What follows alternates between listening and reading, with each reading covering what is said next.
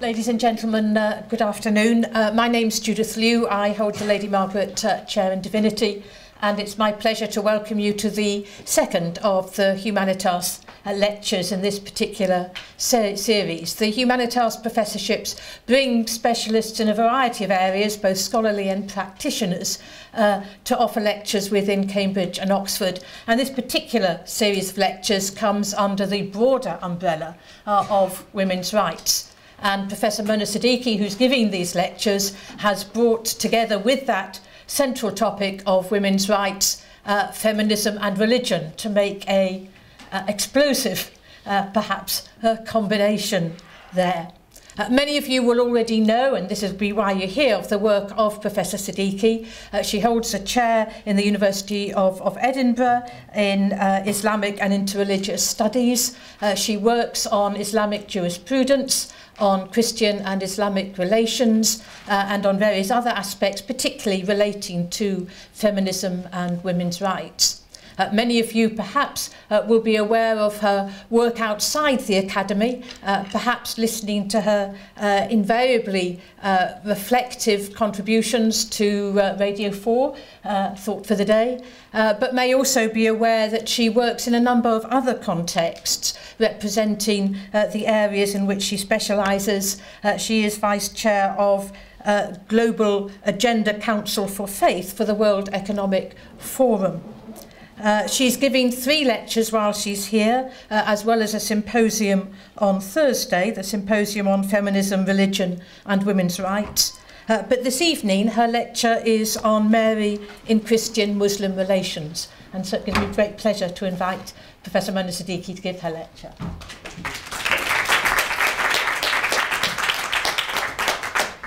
Thank you, Judy. Thank you, all of you, for some of you are familiar faces from yesterday, so thank you for returning. And welcome to all the new participants. So today's lecture is called Mary in Christian-Muslim Relations, and I just want to look at the place of Mary both in Islam and how Mary has been used as a symbol, as a motif, as a figure for talking about dialogue, but also the tensions that surround Mary in terms of how we use a symbol like this that has a presence both in Islam but also in the Christian tradition. The Qur'an is where you first read of Mary or Mariam. There is indeed a chapter, a complete surah, named after her.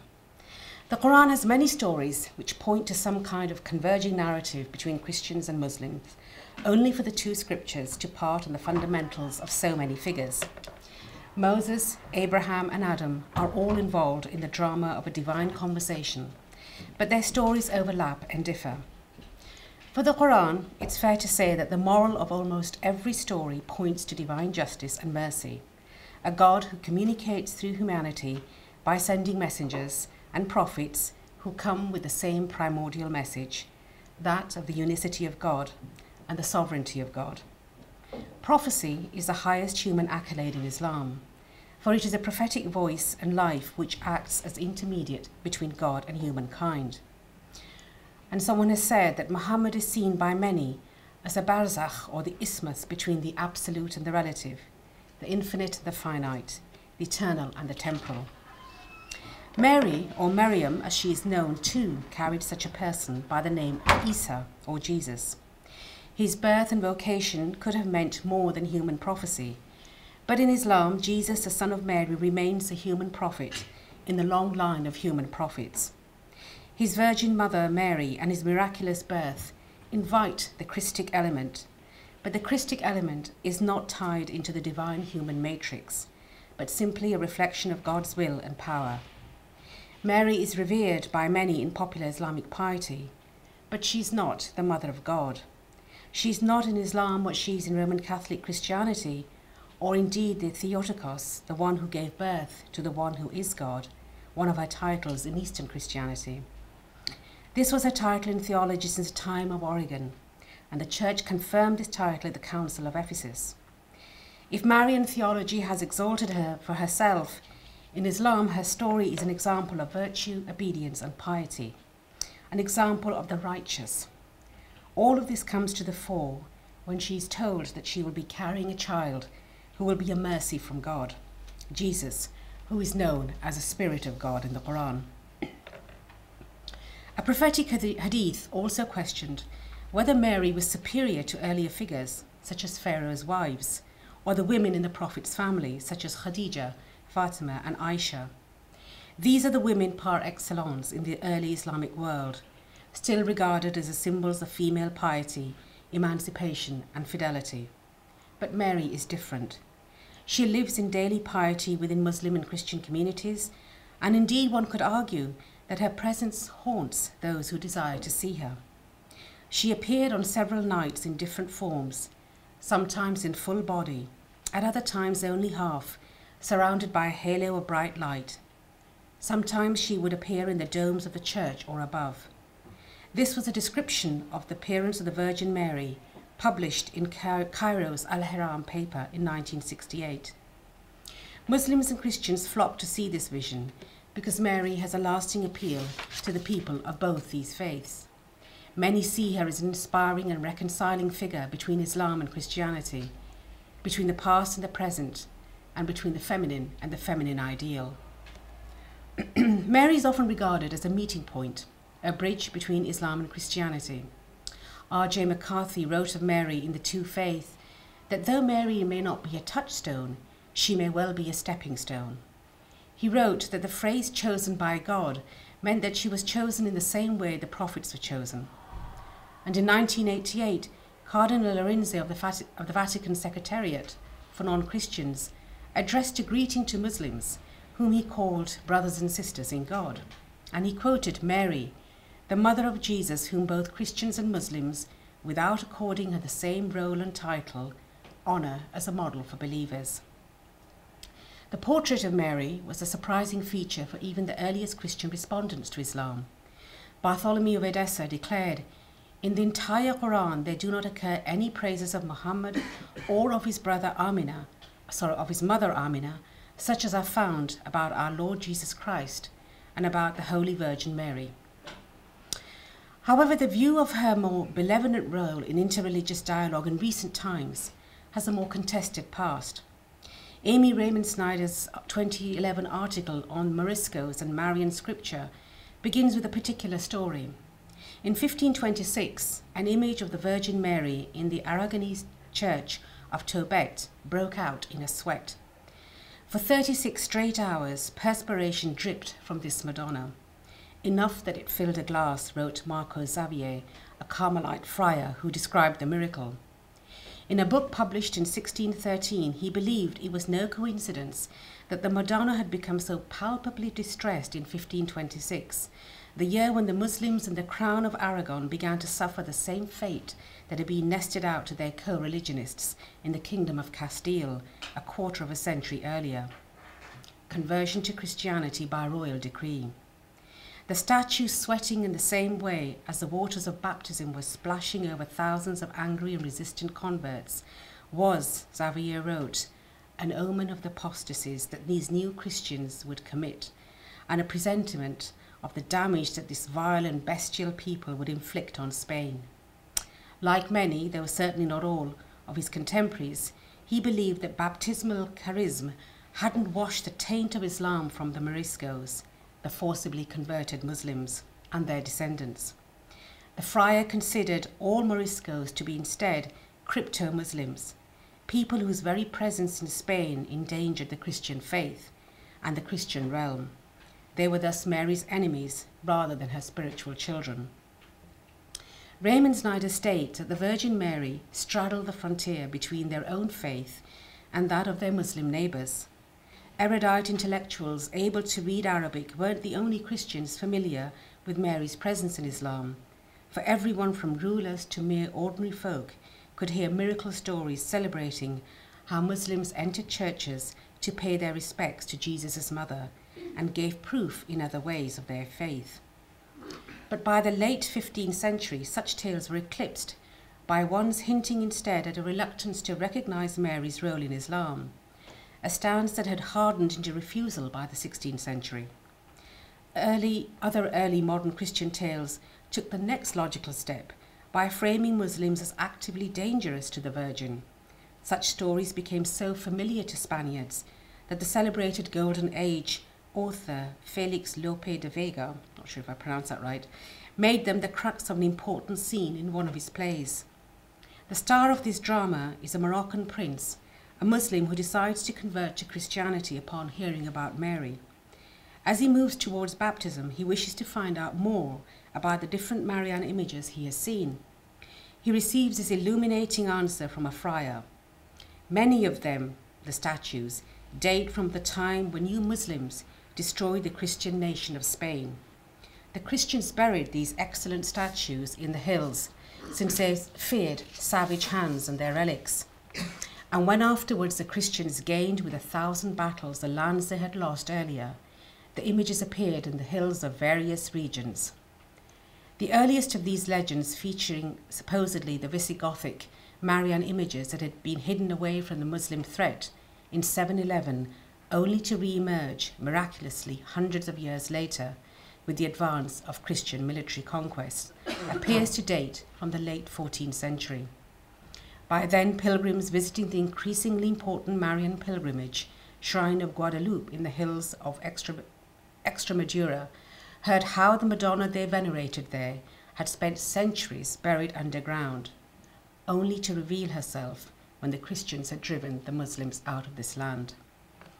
In the Qur'an, only Moses, Abraham and Noah are mentioned by name more frequently than Mary. But Mary herself is mentioned more times in the Qur'an than in the entire New Testament. There are 70 verses in the Qur'an which refer to her, and she's mentioned specifically in 34 of these. She is in the Qur'an an example for the believers. The New Testament says, "Greetings, O favoured one, the Lord is with you. Do not be afraid, Mary, for you have found favour with God." The Qur'an says, "God has chosen you and purified you and chosen you above women of all people." But Mary's story is mysterious and is found within the few references to her in the Qur'an. Her mother is not mentioned by name in the Qur'an, but referred to as the wife of Imran. Islamic tradition has given her the name of Hannah, and she's considered to be a sister to Elizabeth. Before her birth, Mary's mother pledges to consecrate her unborn child to God's service. And as many commentators have noted, in her Jewish context, this pledge would not have been appropriate for women, as they were not considered appropriate for servanthood in the house of worship. The combination of menstrual impurity and concepts of shame through mixing of the sexes in a place of worship would not have allowed this. After Mary is born, Hannah invokes God's protection for her and her progeny from Iblis. The result of this wish is confirmed in a well-known prophetic hadith by which Mary and Jesus escaped the pricking of the devil at birth. Haddad and Smith give two examples from the classical commentators. Every descendant of Abraham experiences the touch of Satan except Mary, the daughter of Imran and her son. And the second hadith, not a descendant is born, but he is touched by Satan and he comes out crying, except Mary and her son. When Mary is born, she serves in the mihrab, the sanctuary of the temple, which emphasizes a separate physical location where she could devote herself to worship, a place where men had no access.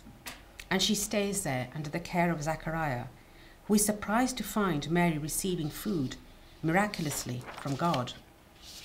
Every time Zachariah entered upon her in the prayer chamber, he found with her provision. This is in the Qur'an. He said, "O Mary, from where is this coming to you?" And she said, "It is from God. Indeed, God provides for whom he wills, without any account." There are two Annunciation stories in the Qur'an, and the following is a longer narration and relates a sequence, and I'd like to read it all out actually so you get a sense. Mary withdrew from her family to an eastern place.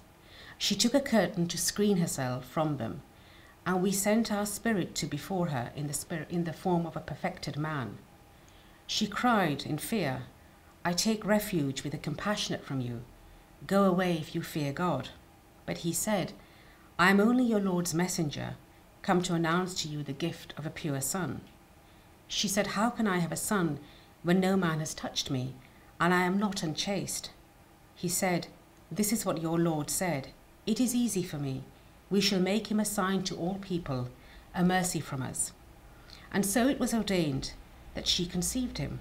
She withdrew with him to a distant place, And when the pains of childbirth drove her to cling to the trunk of a palm, she exclaimed, "If only I had been dead and forgotten long before all of this."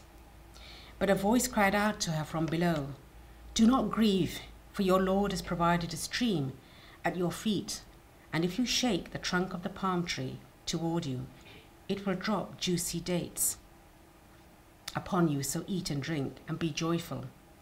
And when you see a human being, say, I have vowed a fast to the Lord of mercy to abstain from conversation, and I will not speak to anyone today." Then she went back to her people, carrying the child, and they said, "O Mary, what have you done? You have done something terrible. Your father was not a bad man, and your mother was not unchaste." And she pointed towards him, and they said, "How can we speak to someone who is still an infant?" But he said, "I am God's servant. He has given me the book, and has made me a prophet. He has made me blessed wherever I may be, and commanded me to pray and give alms as long as I live, to cherish my mother. He did not make me domineering or graceless. Peace was on me on the day I was born, and will be on the day I die, and the day I am raised to life again." Such was Jesus, son of Mary. In this narration, the reference to God's Spirit taking on the form of a perfect man, and one who reassures her that he is only a messenger sent by God, describes the birth pangs Mary endures when Jesus is born, thus emphasizing the natural and human birth of Jesus, and that Mary, like all women, had to suffer pain. The date palm tree which Mary shakes is a dried up tree, but which, when shook, showered fresh dates upon her. Anne-Marie Schimmel writes that this image was taken up by the mystical poets as another sign of divine interjection. For Rumi, had Mary not felt the pangs of labour, she would not have received such a gift in Jesus. He writes, "The body is like Mary. Every one of us has a Jesus within him, but until the pangs manifest in us, our Jesus is not born. If the pangs never come, then Jesus rejoins his origin by the same secret path by which he came, leaving us bereft and without portion of him." In the Qur'an, we have the second Annunciation story in Surah 3, when Mary asks how she will have a son when no human has touched me. The reply is that it is easy for God, who only has to say, "Be," and it is. These are extraordinary images of female vulnerability and power in the Qur'an regarding Mary. And although classical commentators debate exactly how the virginal conception took place, suffice it to say here that Shiites, like the Sunnis, suppose the spirit that presented itself to Mary was Gabriel. In Luke's Annunciation narrative, the angel says, "I am the Lord's servant." Mary answered, "May your word to me be fulfilled." Then the angel left her. Joseph Ratzinger wrote that God waits for the freedom of his creature to say yes, and that without this free consent on Mary's part, God cannot become man. Bernard of Clairvaux's homily demonstrates this waiting. The angel awaits your answer, for it is time to return to the one who sent him. O Lady, give the answer that earth, that hell, that heaven awaits. In his intriguing work on Mary and Muhammad holding primordial positions as a logos tokos, or word bearers for their respective faith, Axel Takach argues that their position implies a special status, for no ordinary human being has the ability to receive the word of God in such immediate and concrete ways as did Mary and Muhammad. They are so special that their essences are seen as existing, or at least as preordained, before creation of the world. A hadith of the Prophet speaks of this. "I was a prophet when Adam was still between clay and water." A line from an Egyptian narrative ballad reads, "Your name, O Prophet, is the one chosen in majesty, before the firmament, together with the highest heaven, was founded." He argues a being who will bear the word of God must have a unique cosmological significance, be able to transcend time in order that the events of the world would transpire in such a way so as to prepare for the word bearers creation in time. Takacs claims that the early church fathers were keen to elaborate on the Eve-Mary parallel, thus inserting her into the economy of salvation. Irenaeus of Lyon was the first to say eloquently, "The knot of Eve's disobedience was untied by Mary's obedience." If Mary truly destroys the unbelief and disobedience of Eve through her faith and obedience, then she too, just like Muhammad, must have a unique significance. Augustine of Hippo wrote, "Then at the foot of the cross, he, Jesus, recognized her. Yet he had always known her. Even before he was born of her, he knew his mother in the predestination. Before he, as God, created her from whom he would be created as man, he knew his mother." One finds the significance of Mary elevated to its highest. In the mystery of Christ, she is present even before the creation of the world, as the one whom the Father has chosen as mother of his Son in the Incarnation. Thus, the theology and cosmology of the transtemporal and eternal Word is intricately connected with the preordained holy man or woman who will bear the revelation in time. Muhammad is believed to have been ummi or illiterate. As such, the miracle of Islam is seen to be the eloquent and beautiful Arabic Qur'an. Again, Schimmel writes that among other scholars who remarked on this comparison, the mystics have seen in the word illiterate or ummi an expression of the mystery of Muhammad's extremely close relationship with God. He was not only the cupbearer who offered the world the wine of divine wisdom and guidance, but rather he was, as Rumi says, the vessel through which the wine was offered to mankind. As in Christian dogmatics, Mary must be a virgin so that she can immaculately bear the divine word to its incarnation.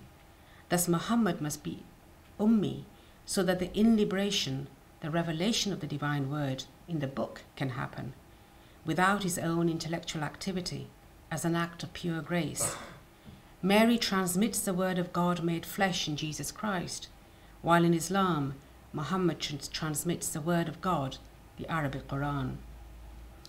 But Takacs is careful to point out that while certain strains of Islamic thought have associated Muhammad directly with the Logos, though not in the same way as in the Christian tradition, Christ is the revelation, while Muhammad is united with the revelation to such an extent that the divine ego, the Logos, has consumed his ego. While he makes his intriguing comparison today in the context of interreligious dialogue, Muslim theologians of the 9th and 10th centuries, engaged in polemical discourse with their Christian counterparts, were more concerned with the exact nature of Jesus in relation to Mary, not as word-bearer, but in bearing the dual nature of divine and human. In his critique of the Christian faith, Abdul-Jabbar asks his Christian counterpart whether Mary truly became pregnant with Christ, gave birth to him, raised him, and fed him like a mother. And I quote from Abdul-Jabbar, "If they say she begot the human nature of Christ, or she became pregnant with the human nature of Christ, we reply, we didn't ask you about this, for according to you, the human nature of Christ is not Christ, for Christ is also the divine nature. According to you, the divine nature of Christ is not Christ, only the combination of the two is Christ. Now answer this, if Mary truly gave birth to Christ and truly became pregnant with him, then she became pregnant with God and man, gave birth to God and man. She is the mother of God and man. God and man were killed, and God and man suffered. God and man died. It is shown that your statement and the statement of the Melkites and the Jacobites, the other Christians of the time, on this is the same. But if they say, continues Abdul-Jabbar, we say she is the mother of Christ metaphorically, and that Christ died metaphorically, we reply to them, we didn't ask you metaphorically, we asked you truly. For by this supposition, Mary's conceiving without a man was metaphorical. Christ bringing the dead to life was metaphorical. And all of what they claim about him is metaphorical. This is nonsense. For if they divide Christ's acts between his divine nature and human nature, this must be done for everything about Christ. If he brought the dead to life and made signs appear, that was the action of his divine nature alone. But the divine nature alone is not Christ. People did not see the divine nature, so it's not possible to say that they saw Christ. If he ate, drank, slept, and woke, these were the acts of his human nature, but the human nature alone is not Christ. Abdul-Jabbar is asking not only about the divine human nature of Christ, born to a fully human mother, but the Christian use of metaphor when explaining Christ's conception and his acts. The emphasis here is on a rejection of the logic of the Christian statements around Mary and the Incarnation, not what Mary means in the life and devotion and Christian piety. The complexity of the divine human nature of Christ begins with a unique conception and birth in Mary, but this relationship, he argues, cannot be a metaphor. But the complexity of this relationship continues to engage Christian theologians today. Although the issue of Christ's dual nature was largely settled by the 5th century, modern theology continues to examine the ways in which Mary can be understood in terms of her own sexual status and what this means for Jesus' divinity. Jürgen Moltmann outlines the two basic mythical forms of this story. The first is that God brought about the miracle of Mary's pregnancy through the Holy Spirit, so that Jesus is conceived by the Holy Spirit and born of the Virgin Mary. This means that God alone is the Father of Jesus Christ in his whole personhood from the very beginning. Here Joseph is excluded in any concept of early fatherhood. The Holy Spirit is a male seed, and Mary, who remains a virgin in the human sense, is Jesus' mother. In the second form, Moltmann argues, the stress lies on the motherhood of the Holy Spirit. The Mary who is human and temporal terms, is a virgin, must be seen as a symbolic embodiment and as the human form of the Holy Spirit, who is eternally virginal and divine mother of Christ. In this way, Mary should not be thought of as a human woman who becomes pregnant by the Holy Spirit. Rather, the Holy Spirit is a great life-engendering mother of all the living.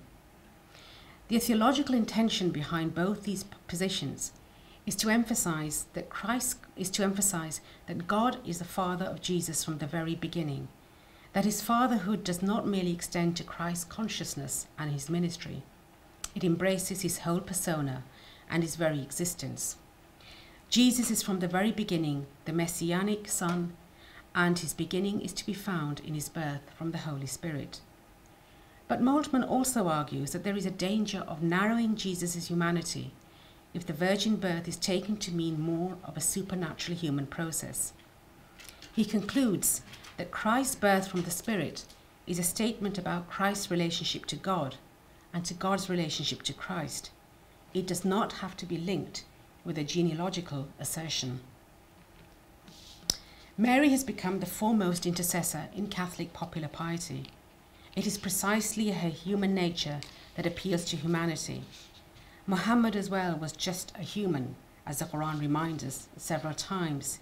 He is just a human being like you. But Muslims the world over quickly clarified, true, he is just a human, but he is like the ruby amongst the stones. The human aspect of the Prophet, the possibility of a person-to-person encounter with him, who seemed more accessible than the eternal divine essence, made the pious turn to veneration of the Prophet, who with all his mystical grandeur still remained a person to whom his fellow creatures could turn in love and hope and admiration. Many years ago, I remember being on holiday in Malta over the Christmas period. In almost every window there was a Madonna figure, a porcelain or plastic figure of Mary, adoringly holding the baby Jesus. I later realized that the Maltese were devoted to the Assumption of the Virgin, locally known as a Santa Maria. Mary is the co-patroness of the islands. And seeing a small or large statuesque in almost every window seemed actually very strange and disturbing to me. It was also the first time I really noticed how pictures and images of Mary adorn Catholic churches all over the world. Veneration through icons is virtually a thing of the past in most of Islamic piety. But at the same time I wondered how much comfort many of her devotees were getting through their possession of a Mary statue. a feeling that their homes were protected by the watchful gaze of such a holy figure. Staying with the Muhammad-Mary vocation, Muhammad's illiteracy was not praised as the highest and purest vocation in life. But in Christianity, Mary's virginity was indeed elevated to a state almost worthy of imitation. While the Qur'an emphasizes Mary's chastity and purity, Islam affirming Mary's immaculate conception and the virginal birth, Muslim theology has tended not to regard sexual purity as a desired aspect of a righteous femininity. Chastity before marital relations became morally and legally significant, but it never equated to an obsession for sexual purity as being a divine ideal. Lawful sex is never sinful. Furthermore, Mary's pure and virginal motherhood has not impacted on lessening the status of ordinary motherhood as being stained or unclean. Rather, motherhood has continued to remain probably the most virtuous and socially desirable role still for Muslim women. The doctrinal density associated with Mary in Christian thought has no equivalence in Islam. Mary is given a special status in the Qur'an, but one could argue that in the Islamic tradition, it is Fatima, the Prophet's daughter and the mother of the tragic heroes Hassan and Hussein, the Prophet's grandsons, who in popular piety at least are venerated above Mary. As Mary Thurkill writes, the Christian theologians, Mary's mother, extolled a more sublime maternal model wherein the bride wed a heavenly bridegroom and often, but not always, adopted a life of chastity. Fatima in the Shia tradition is the archetypal mother, and motherhood in its fullest understanding is still the highest accolade. But Fatima is also a political symbol whose patience and suffering transformed a family, a feud, into a spiritual family. She writes that in the Christian and Shiite tradition, it is Fatima and Mary who become vessels of God's sublime progeny. Rachel Sered writes also of the ordinary experiences of the saintly female figures in the monotheistic traditions. The experiences in the lives of the female saints that have earned cultic attention are not connected to extraordinary spiritual pursuits or powers. Rachel, Mary, and Fatima are not considered holy because of asceticism, contemplation, miracle working, or vast learning. On the contrary, the striking features in the biographies of the three saints are the common human situations confronted by each: death of parents and children, marital love and discord, difficulty conceiving and bearing children, conflict with siblings and parents. These are situations that both resonate with the actual life experiences of most human beings and touch upon the most serious theological and existential issues. Some Catholic liberation theologians have also questioned the link between human sex and divine redemption as leading to a preoccupation with sexual sin and defilement and forgetfulness of major sins such as social injustice or male exploitation. The Sri Lankan theologian Tissa Balasuria is considered to be the first Asian liberation theologian who called for a new kind of Mariology in which Mary is a model for human and political liberation in the way Jesus promoted social liberation. In his book Mary and Human Liberation, he denounced traditional dogmatic theology in the West for its pessimistic anthropology found in the doctrine of original sin. The doctrine of a false, fallen humanity had evolved in the Latin West, but had been forced upon the East as normative theology.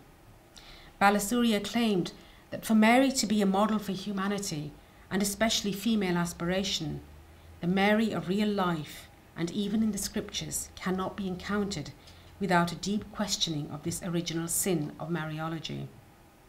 This is an important challenge for the liberation of Mary to be Mary, Mother of Jesus, and hence the one who is concerned with all our concerns.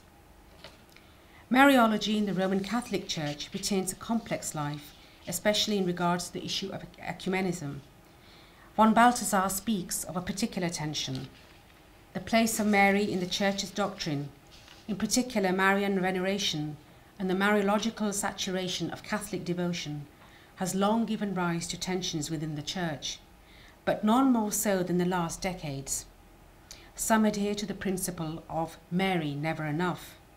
Others suspect a twofold danger. Mariology, they say, threatens the hierarchy of Christian truth, at whose centre are Christ and the triune God, whereas Mary belongs to the side of the graced creature and jeopardizes ecumenical dialogue with the ecclesial communities stemming from the Reformation, most of which, with some important exceptions, regard the veneration of Mary as perilous on the organism of Christian devotion. Ratzinger explains in a slightly different manner how the status of motherhood in Mary's first relationship to Christ. Mary underscores the nexus mysterium, the intrinsic interwovenness of the mysteries in the irreducible mutual otherness, while the conceptual pairs, bride, bridegroom, and head, body, allow us to perceive the connection between Christ and the Church. Mary represents a further step, inasmuch as she is first related to Christ, not as bride, but as mother. In developing Mariology, Christian theologians developed Christology. But in Islam, Marian piety is not Advent piety. The Islamic tradition regards Mary's position as unique, but her piety has a limited role and no continuing role in eschatology. Her work is complete with Christ's birth, and the mission of doing God's new work lies with Christ and not Mary. Christ, however, has a role in both Christianity and Islam, for if for Christians he is the primary source of the eschatological hope, for Muslims his return marks the beginning of the end times. The Quranic Jesus, along with the Mahdi, are the two actors in Muslim eschatology. But Jesus' return to fight against evil and restore justice is not good news in the Christian sense. The gathering around Jesus Christ is not a fulfillment of the Christian Church, but a fulfillment of divinely ordained prophetic mission that will pave the way for the day of judgment. So today, if Mary is to be a model for Muslims, what meaning can be derived from her life, as it doesn't seem to me that she has played a hugely significant role in the history of Islamic thought and piety. As a Muslim, I cannot dwell on Mary without dwelling on Jesus. He remains the star of the story, but in a very different way to the Christian story. Mary has no aspirations to be the heroine of the prophetic tale. She just longs to be the servant of God. Whether or not she too has attained prophethood in her own right, she is almost unique in the Qur'an as a woman who remains an example for the believers, for obedience and willingness.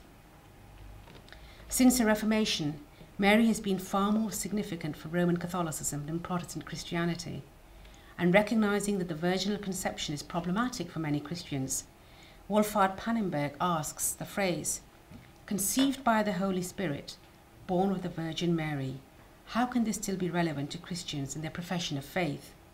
And he responds, "Probably most Christians today would personally look for a different way of expressing the intention from the one offered by the story of the virgin birth. But that is not of decisive importance when we come into the faith of others. For that it is enough to agree with the intention, even if the expression of that intention which we take over at the same time cannot be our own. This is what justifies us in adopting the creed as an expression of the faith of the Church, not only today, but from the very beginning. For the alternative would be not to alter this particular formulation alone, but the whole creed. But it is only in the classic form it is acquired that the creed is a sign of the unity of Christianity throughout history, and that is the reason for its irreplaceable function in the services of the Church today. If the creed, and I'm just about finishing, if the creed in its classic form is a sign of the unity of Christianity, then maybe Mary too, as mother of Jesus, in all the various understandings of this relationship, can remain a hope for a continuing conversation between Christians and Muslims.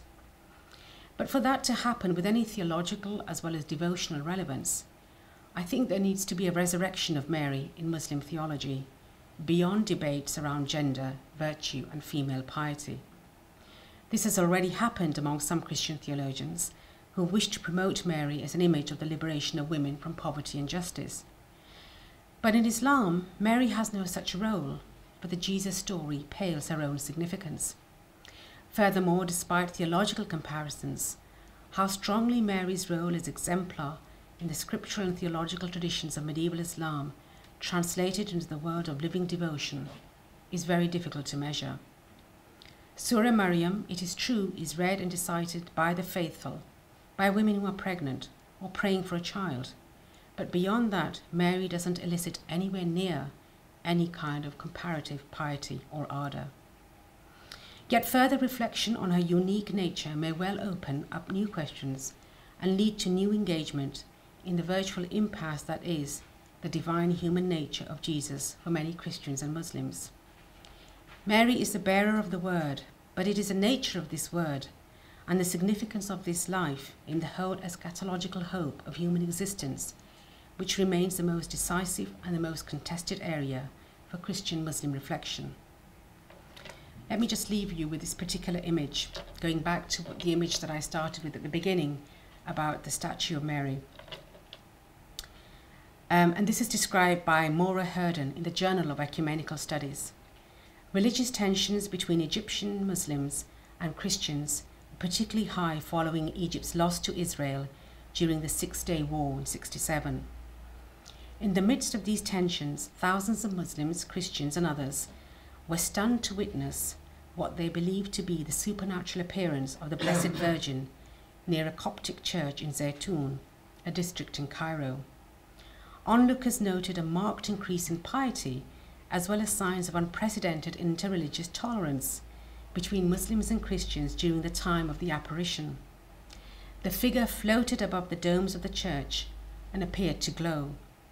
The first people to witness this event awoke the rector of St. Mary's Church, who immediately recognized the woman, the Blessed Virgin.